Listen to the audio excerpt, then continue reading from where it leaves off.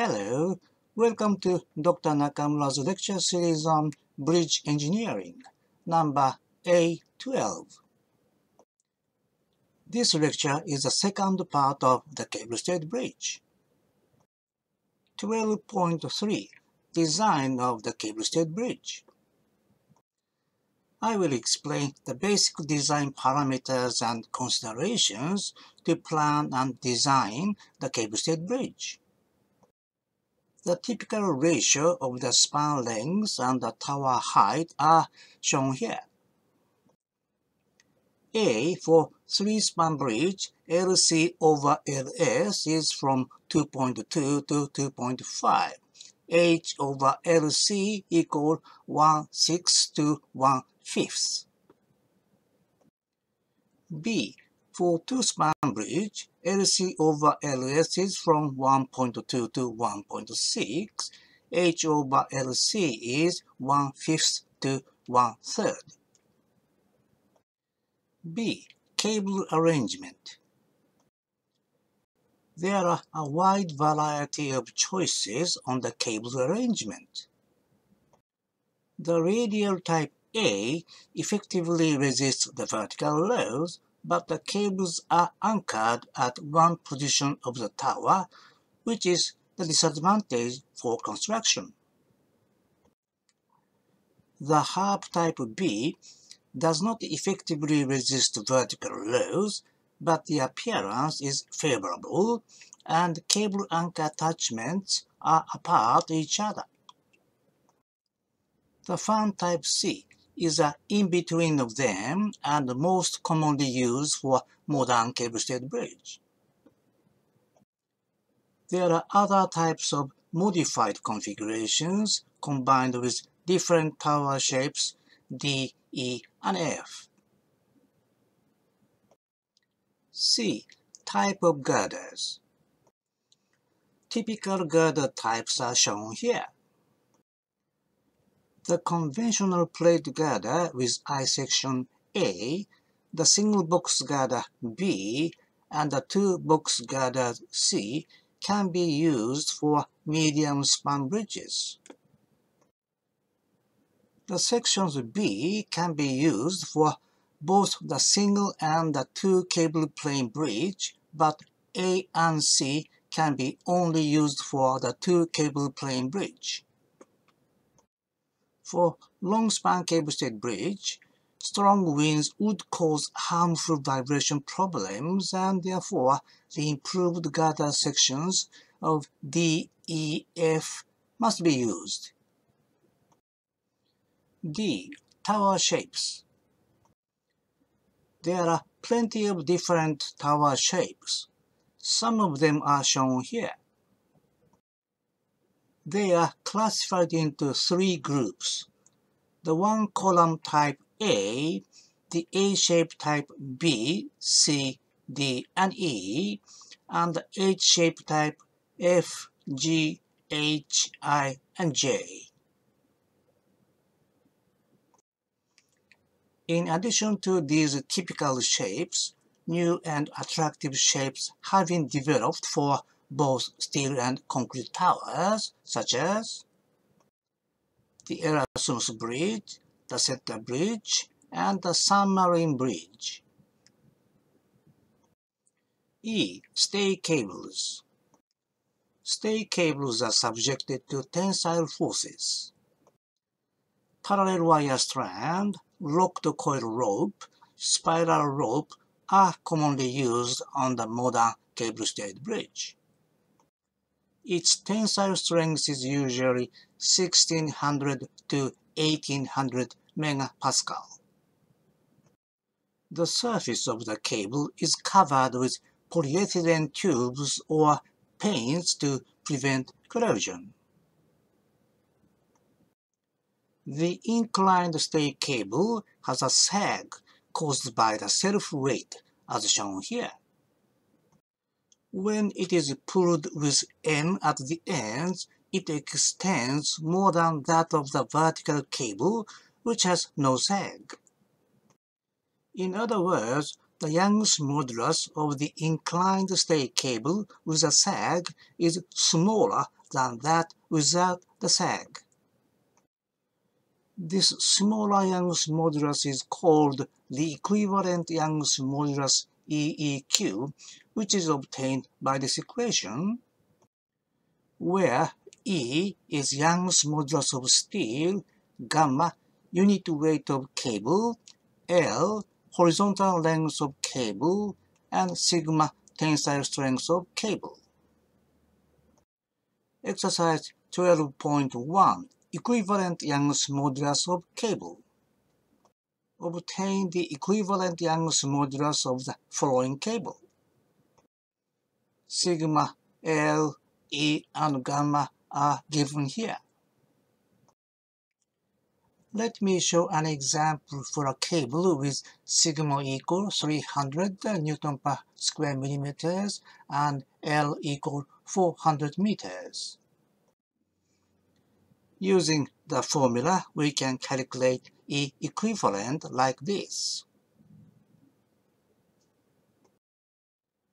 This graph shows the equivalent Young's modulus of the given cases.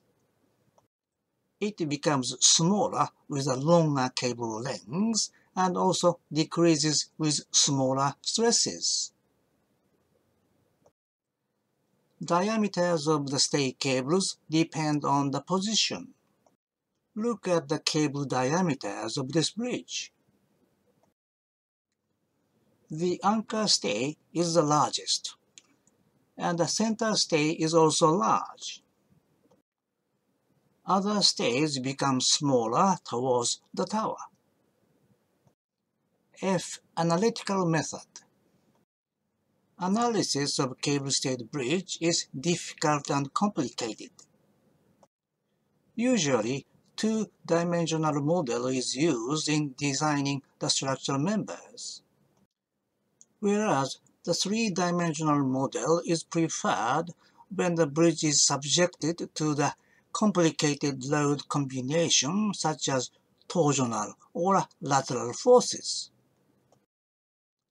As for the analytical method, elastic analysis is used in designing the structural members.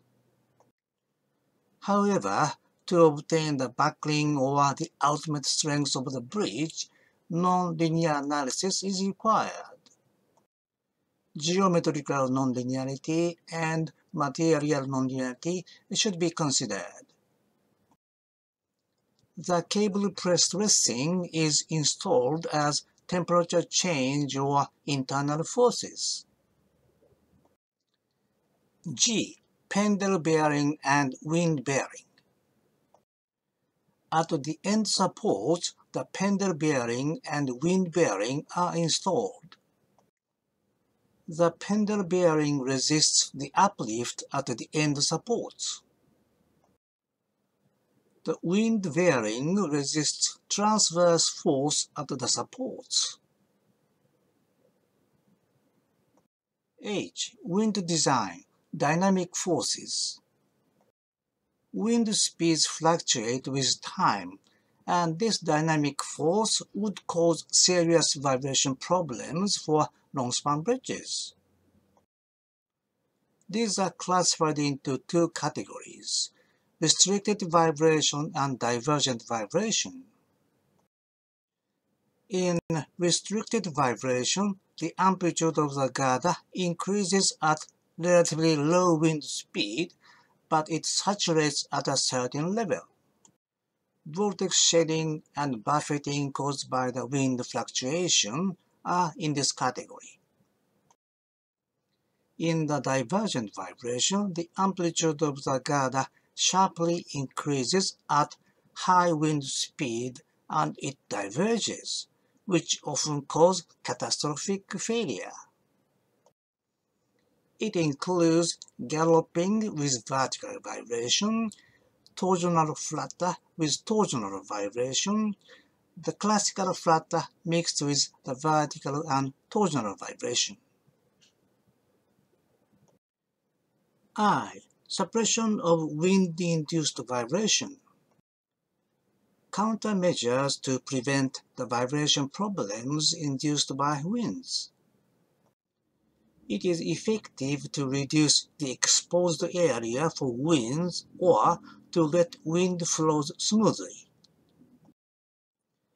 The commonly used single box section A can be improved by decreasing the web height A1, utilizing the trapezoidal section A2, attaching fairings A3, or attaching deflectors A4. A good example can be found by the girder section of the Humber Bridge. J. Seismic design. Earthquakes would cause serious damage in the cableset bridge. The girder would fall down from the towers and piers. Also, the tower suffers large bending moment caused by the seismic forces. In Japan, there are two level earthquakes. Level 1 is medium strong earthquake and level 2 is the ultra strong earthquake. You have to consider seismic forces in the longitudinal direction and the transverse direction. There are several options for the girder support conditions in the longitudinal direction. One fixed at the tower or end support, others movable. For flexible towers, two hinges at the tower, other two movable. Springs are installed at the end of the girder and all movable. All movable. Sometimes it is called the floating system. These are all feasible. You can choose a proper one considering the tower type, ground conditions, and so on. That's all for this lecture series on bridge engineering.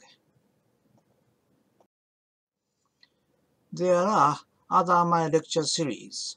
So, see you next lecture.